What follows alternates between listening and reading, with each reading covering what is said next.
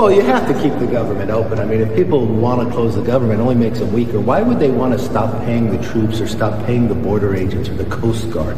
I don't understand how that makes you stronger. I don't understand what point you're trying to make. Yes, of course. It's always about the troops, isn't it? They want to stop paying the troops. Joining me now, great congressman from the state of Texas, Chip Roy. Chip, why do you want to stop paying the troops? Well, Jesse, look, this is one of the things they pull out every single time that we have a shutdown fight, every single time.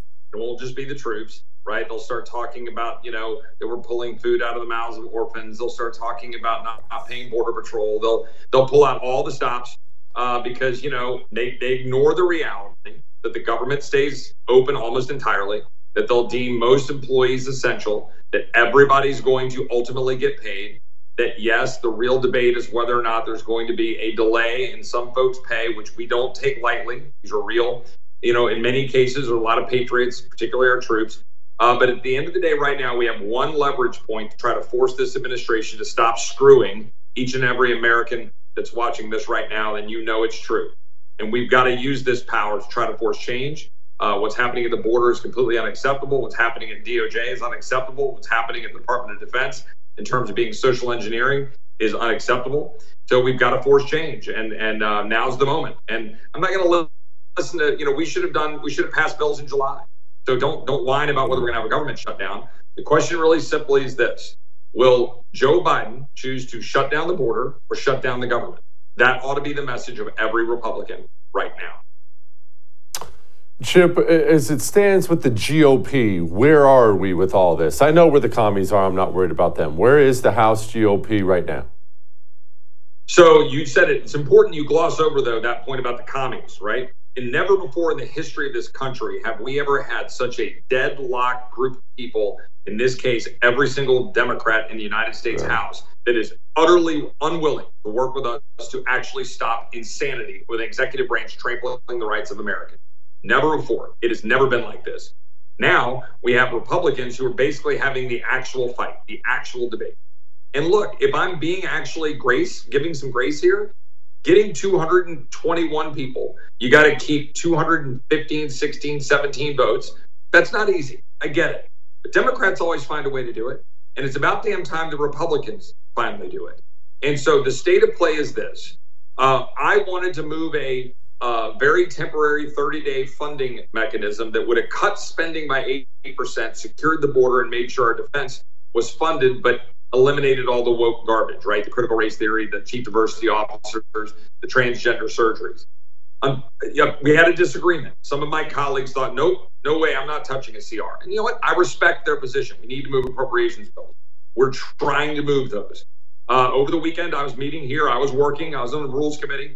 We passed a package to move 4 bills. Hopefully tonight we will start that process. There's still some disagreement. For example, there's $300 million in the DOD package for Ukraine.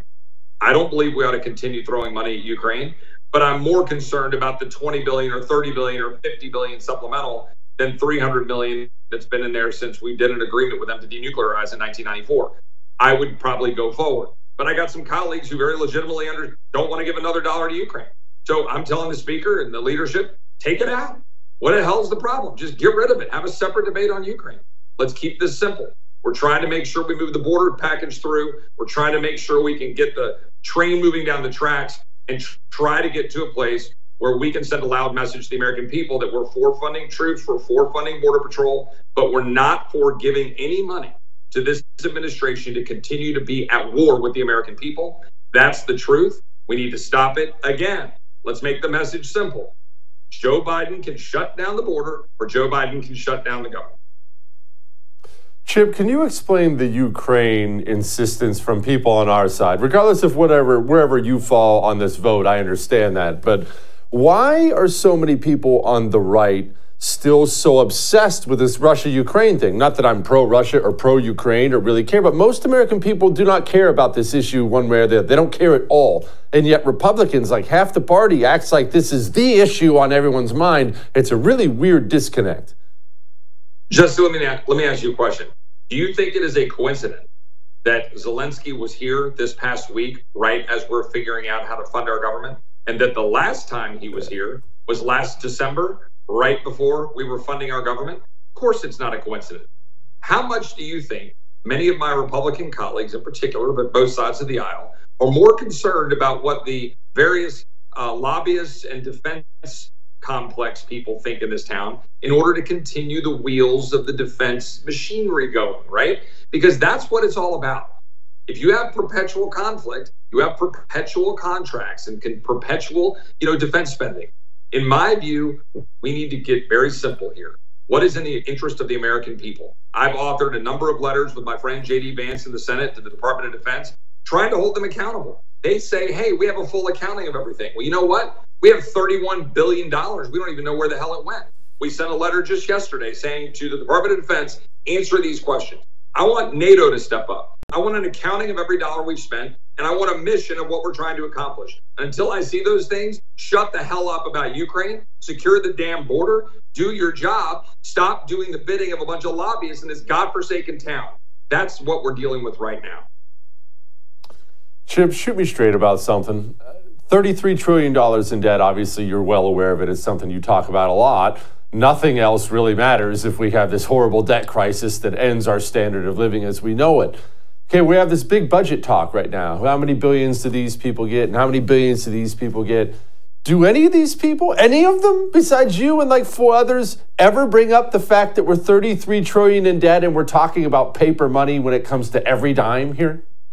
Yeah, and what they do is they hide behind mandatory spending, they hide behind Medicare, Social Security. Frankly, a lot of now the veteran spending for burn pits, it's all mandatory. It's already just baked in. And they hide behind that and they say, guys, that's the only way we're really going to solve the debt crisis. To which I say, okay, where's your proposal? Where's your campaign?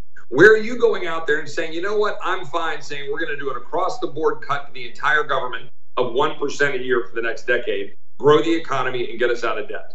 Can you do that? Oh, well, no. I don't want to talk about Social Security and Medicare. Okay, well, I'll tell you what I'm focusing on right now, since we don't have that on the table. We're trying to actually cut the weaponized bureaucracy that's killing the American people, killing our ability to prosper and grow, taking away our freedom, targeting Mark Houck in Philadelphia, targeting Scott Smith in Loudoun County, leaving our borders wide open for people to die from fentanyl. We're having an absolute crisis in this country where the American people can no longer have the American dream, and we're pissing around in this town worrying about things like legislating on appropriations and bullcrap that nobody understands. When we need to just stand up in the breach, stop spending money we don't have to fund a government that's at war with the American people. That is, in my opinion, what we need to do. Look, I will figure out how to compromise. I'll take an exit ramp to get the job done. But damn it, we got to actually be serious about it. And I don't want to hear any more finger pointing by the Speaker of the House or by, frankly, any of my colleagues on the left, right, or middle. Let's do our job. Stop funding a government at war with the American people. Secure the damn border now. Yeah. Thank you, Congressman. Come back soon. I appreciate it. Thanks, Jesse. Take care.